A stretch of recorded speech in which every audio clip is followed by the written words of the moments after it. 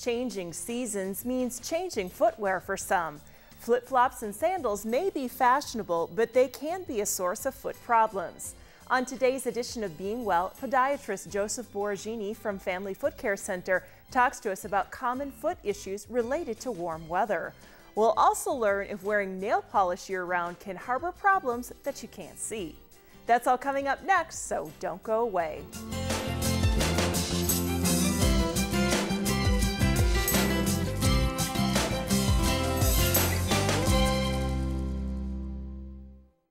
Production of Being Well is made possible in part by Sarah Bush Lincoln Health System, supporting healthy lifestyles, eating a heart-healthy diet, staying active, managing stress, and regular checkups are ways of reducing your health risks. Proper health is important to all at Sarah Bush Lincoln Health System. Information available at sarahbush.org.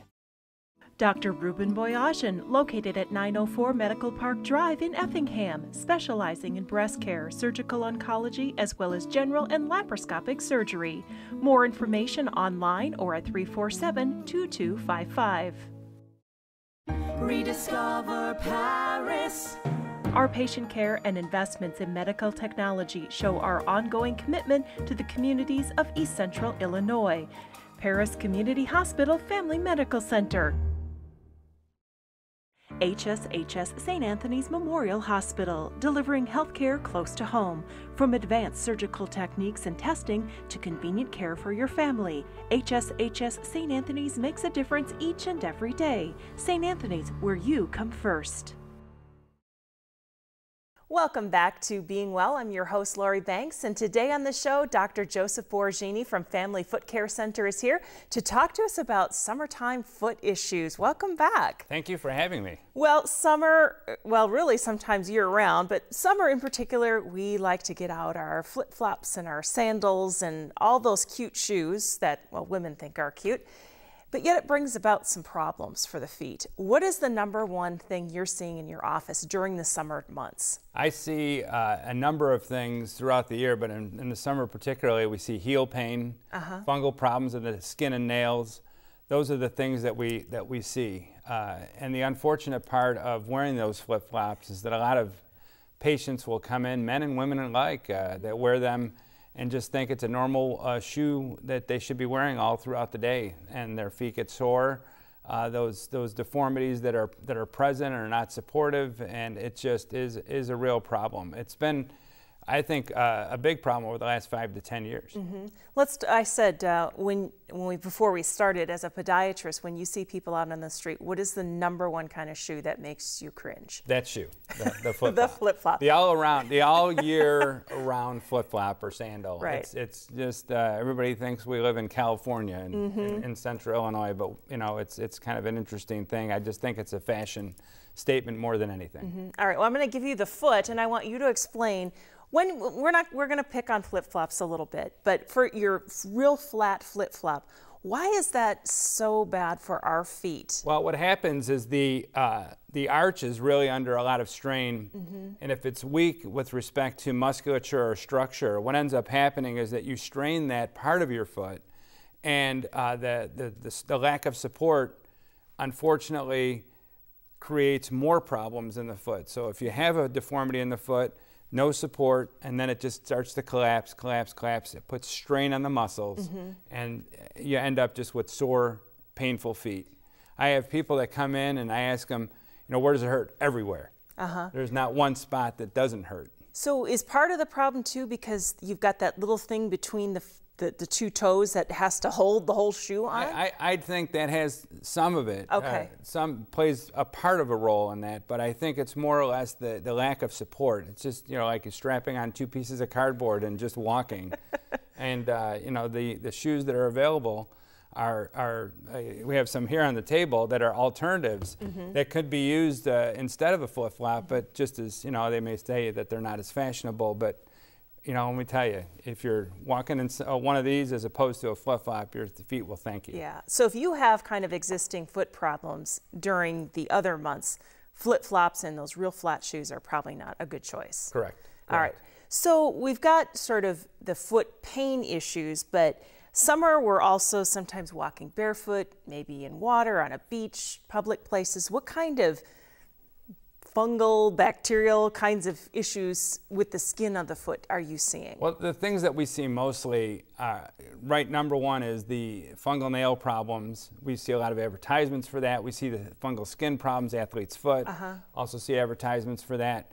But the other thing is warts. We see those. Those are viruses that can get into the skin and then just become real problematic for a lot of patients. Heel pain, like I said previously, is another thing that we see. The other thing you have to be watchful of, and I've seen this often throughout the years, is foreign bodies, puncture wounds. Because you're wearing a very light-soled shoe, you're not wearing any shoe at all, you can have puncture wounds, even in the water or on the dry ground. Yeah.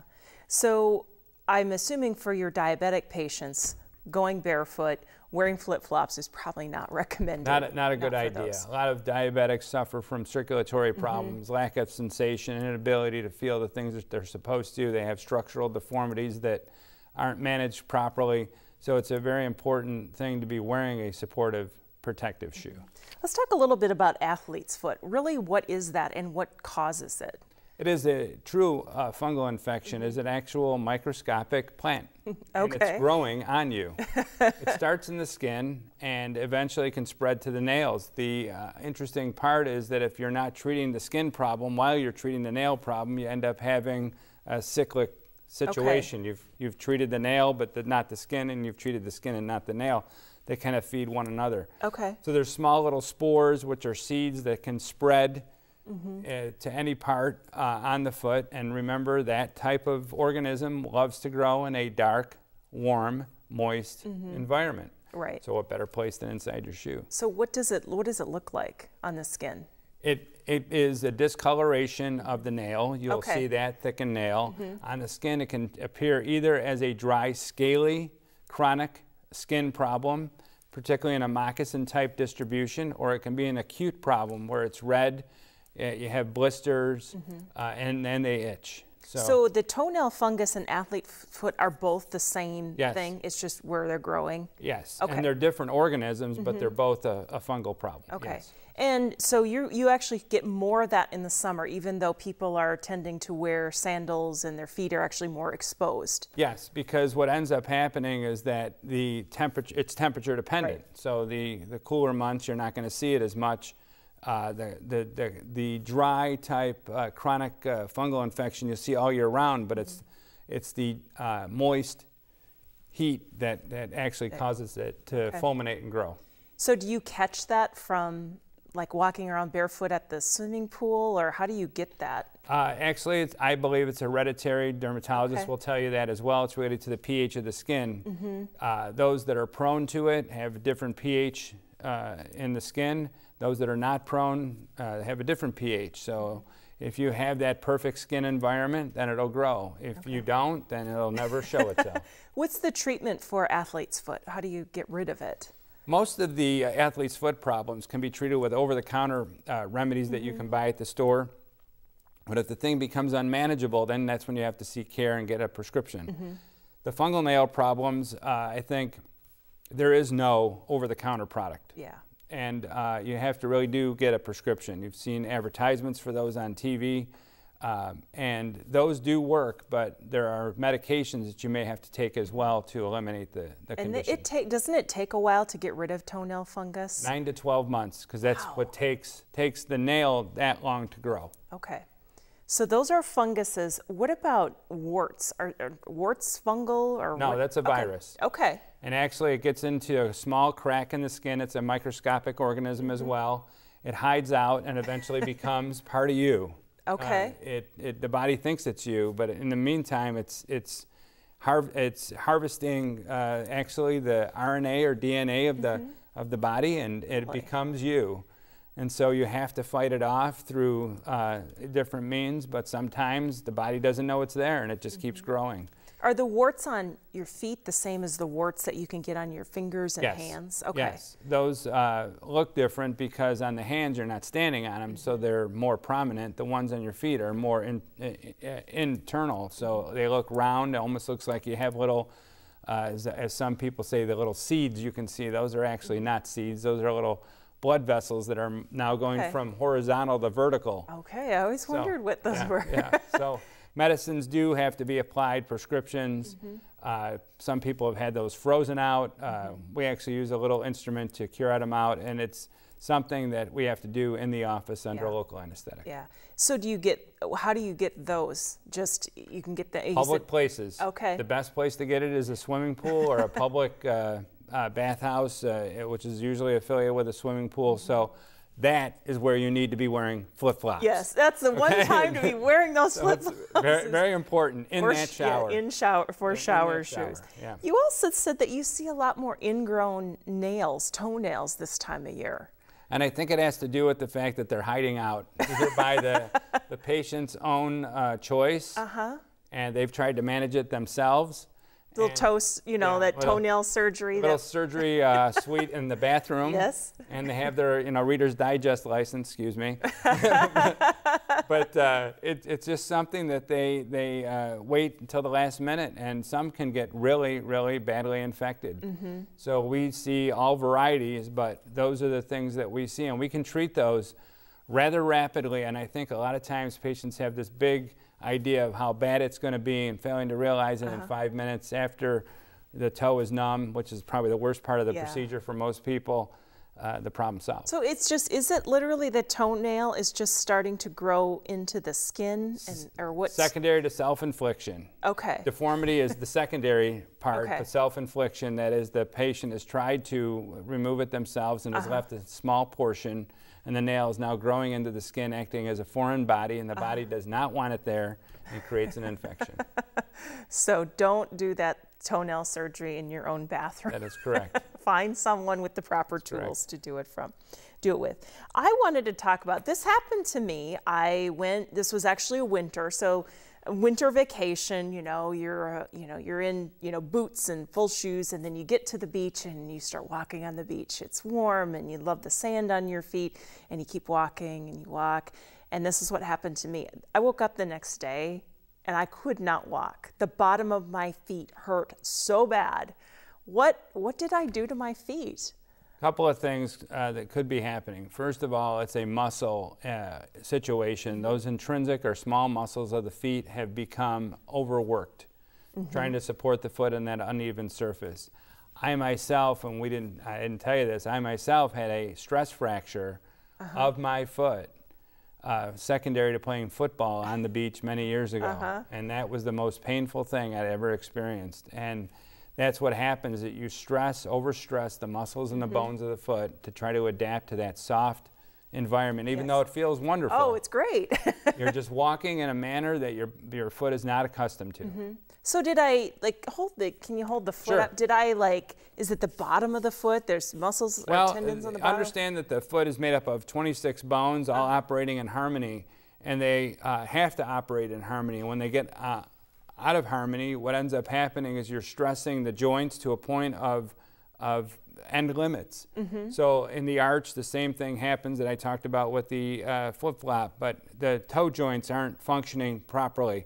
I know this is all wired up, so I really can't move it that well, but the bottom of your foot has a number of muscles, 3-layer of muscles, so those are all working to support the foot.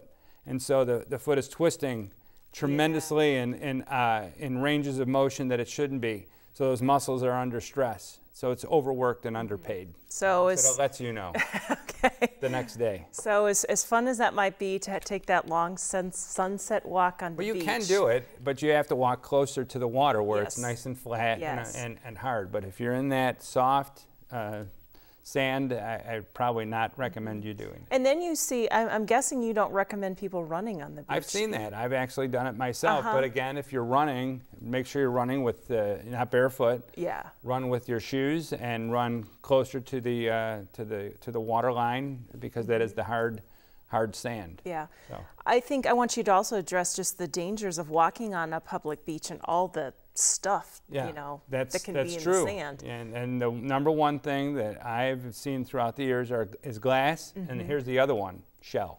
Shells. Shell pieces. Okay. I've actually had patients, two actually, that came into my office that had literally stepped on a shell and had pierced through the skin and had buried it in their foot. Wow. So. And they were shell hunting at a beach in Sanibel, Florida.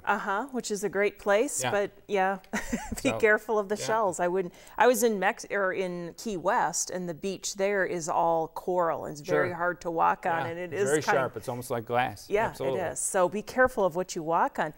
Can you, say you run out to, I've done this before, on a really hot day, you say, I just got to run out to the mailbox, and you walk across that really hot cement. Can you burn the bottom of your feet? Absolutely, and you've probably seen videos of this where people drop eggs and throw it on the, and that's how hot it is. I mean, it really is hot, and the fact is that the sole of your feet can become, let's say, calloused to that temperature change. But if you're not used to that environment, it's just going to be very painful, and you could burn yourself. And speaking of burns, we didn't talk about this, sunburn. That's what I was going to talk about. That's the biggest problem that we see in the summer on the skin are people that have gone out of doors and haven't put any sort of sunblock on their feet. That's the first place that you should be putting it on. Yeah. Because that is the most sensitive part. The top of your foot. The top of your foot can become very, very scorched. Yeah. Well, when my husband and I were on our honeymoon, he put sunscreen all over, didn't do it on the top of his feet, and the next day he could hardly walk, could hardly put shoes on. The shins as well, same thing. I've actually seen pictures of people purposefully sunburning themselves in patterns using their shoes and it's just kind of interesting, but crazy stuff. So make sure you get sunscreen everywhere. Yes. We tend to put it on the arms. Put the higher number on the feet. Oh, why is that? Higher number on the feet because that is very sensitive and prone because it's not seeing the sun at all. That's true. Your face does, your upper arms and body and all that do, but your feet just aren't. All right. So. We've got about 8-9 minutes left. I want to talk about, in the summer, it's great. We get outside more. We're gardening. Maybe, we're starting to exercise a lot more outside. But that can also bring some problems in because, we're maybe not wearing the best footwear or our footwear is a little outdated. Let's talk about exercise and the kind of footwear we should have. I brought some samples of some shoes here, men's and women's running shoes here. I talk about this to our patients often. First of all, if you're going to participate in these activities, get a good shoe. The amount of money that you spend on the shoe is based on the type of activity that you do. You could be spending $120, $150 a pair. The life expectancy of a running shoe is 3 months or 300 miles. Yeah. One of those two you get a new pair. And so it's very important to get a nice supportive shoe, thick-soled, and make sure it's extra depth enough for that insert that you want to put in the shoe, the orthotic. I have a couple of samples here, but in the shoe, you want to be able to slip that in, remove that sock liner. And you want to have a good counter on the back. That is, the heel portion should be nice and stiff. That controls the heel. And then also fit. It's very important that you get a properly fitting shoe. Make sure you get sized. Okay. And the important part is the size of the foot is apparent not only with the length but the width. So if you're not addressing the width as well as the length, then you're going to have issues. Make sure you have a finger breadth at the longest toe. It doesn't have to be the big toe. It can be the second toe.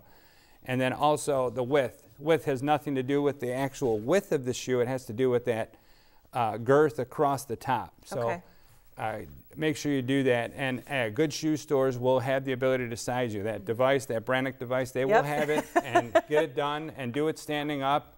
And if you're going to get sized and your feet swell, make sure you do it closer to the afternoon because that's the best time to get that size. Now, do we need, there's different types of shoes, running shoes, walking shoes, cross-training shoes. For a reason. For a reason. You just named all the activities that you could do. That's the shoe you wear. Okay. So if you're a tennis player, you wear a tennis shoe. If you're a cross trainer, you wear a cross training shoe. If you wear a running shoe, you better be running in it. And a lot of patients will come in wearing a running shoe just for comfort. That's great. That's fantastic. But if you're going to spend that kind of money, make sure you get a shoe that's going to fit that activity. So those different types of shoes, they just have different types of support based on what you're doing? Yes, they're constructed much differently. As a running shoe could be a lot lighter. A walking shoe could be a lot heavier. A cross-training shoe could be a lot more supportive. So You know, if you look at all the construction of how shoes are made these days, used to be canvas and rubber. That was it. That's all you had. Now there's a lot of choices. Yeah, so you mentioned orthotics. How do you know if you need an orthotic? Does everybody need one? No. Okay. They do not. Okay. You know, it's based on symptoms, and there's not an orthotic out there that's going to change the foot structure to the point of making it better. That is, it's not going to permanently resolve your problem. Just like eyeglasses won't resolve your eyesight, it just makes you see better. Okay. The devices themselves do nothing more than provide support and biomechanically control the foot to make sure that the foot is functioning properly. Okay. You can eliminate a lot of the pains related to heel pain, pinched nerves, and so forth. But you know, if the orthotic is not working and you've done everything else, then a surgical option may be needed. So orthotics kind of are designed to help you if you pronate or flatter foot, high arch foot, heel pain. All those things can be, let's say, the symptoms related to those problems can be reduced. Okay. Sure. We forgot to mention these two shoes here. You talked about, you know, we love our flip-flops and our sandals. These are options. I just say these are options that for men and women. This is more of like a beachcomber shoe for a man. And it looks like a sandal, but it's not. It's a shoe. And the same thing here with the women's shoe. It's a light shoe that encompasses the whole foot. And it's got a nice support in the shoe that you could probably put in there as well. A lot of shoe companies make these types of shoes. Velcro, easy on, easy off. So they're just a lot easier and a lot better for the foot. And I've noticed that these things, there's not a lot of flex in it, and that's something you want. You don't want it to be so. I mean, and you can get these waterproof, which means they can be worn in the water. This shoe most likely could be worn in the water. And you can just use it just like a flip-flop. But the problem is, I think a lot of people are wearing those types of shoes for more convenience, style. You can just throw them on. So if you can bend your shoe in half, that's probably not a good not a good idea. You should not be able to bend your shoe in half. This is a good choice here. I always love that line, if the shoe fits, wear it. All right, so we've got about 5 minutes left, and I want to talk about something that I'm sure a lot of our women viewers and a lot of your patients do. We love having our toenails painted in the summer to show off those beautiful nails with those cute sandals. What advice do you have about toenail polish? Let's talk about where you get your pedicure first. Make sure that when you're doing so, you go to a qualified facility. Make sure you know that their instruments are sterilized. I've even seen patients bring their own instruments in that have had them sterilized, and this way they're not using public instruments. But the bottom line is that when you do get a pedicure, you're covering the nail with an acrylic material that doesn't allow the nail to breathe. Okay. Nail is actually living tissue more in the nail root section, but not out at the tip, but it is attached to the nail bed. So when you suffocate that nail with polish, you're leaving it prone to anything that could infect it, like bacteria or fungus in particular. I've seen women who have continually worn a nail polish, and then they take it off after 9 months, and guess what they have? Toenail fungus? Toenail fungus. So the thing is, it's very important that if you're going to do this, depending on how long you keep the nail polish on, you probably want to get those nails free of that nail polish completely and let that nail breathe for at least a week or two, and then go back to the polish. The acrylic products that are out there that have to be maintained and filled, those are bad even for the nails of the hand on your fingernails and toes. I've seen that. So it's okay to have the polish, but take it off, let the nail breathe for a week or so, and if you do find some problems, make sure you get it taken care of. Get evaluated, absolutely. Okay, so we've got about a minute left. Just give us your list of things that you would like to get out there for keeping our feet healthy in the summertime and warm weather months. Very, very important that people understand your feet are very important. You get one pair your entire life, but take care of them. If you find any problems, especially during the summer, the things what we just talked about, the ingrown nails, the warts, calluses we didn't talk about, ingrown nails, heel pain, any of those problems, get them evaluated by a professional. Yeah, because that pain usually doesn't necessarily go away. It may correct. subside, but those warts and that toenail fungus, that just doesn't magically disappear. Not topics people like to talk about, but they're important things. Yes. Your eyes and teeth are very important, so are your feet. That's right. Well, it's what holds everything up. That's right. Dr. Borrggine, thank you so much for coming by Being Pleasure. Well today and giving Pleasure. us great advice. Thank you. Thank you. Production of Being Well is made possible in part by Sarah Bush Lincoln Health System, supporting healthy lifestyles, eating a heart-healthy diet, staying active, managing stress, and regular checkups are ways of reducing your health risks. Proper health is important to all at Sarah Bush Lincoln Health System. Information available at sarahbush.org. Dr. Ruben Borrggine, located at 904 Medical Park Drive in Effingham, specializing in breast care, surgical oncology, as well as general and laparoscopic surgery. More information online or at 347-2255. Rediscover Paris. Our patient care and investments in medical technology show our ongoing commitment to the communities of East Central Illinois. Paris Community Hospital Family Medical Center. HSHS St. Anthony's Memorial Hospital, delivering healthcare close to home. From advanced surgical techniques and testing to convenient care for your family, HSHS St. Anthony's makes a difference each and every day. St. Anthony's, where you come first.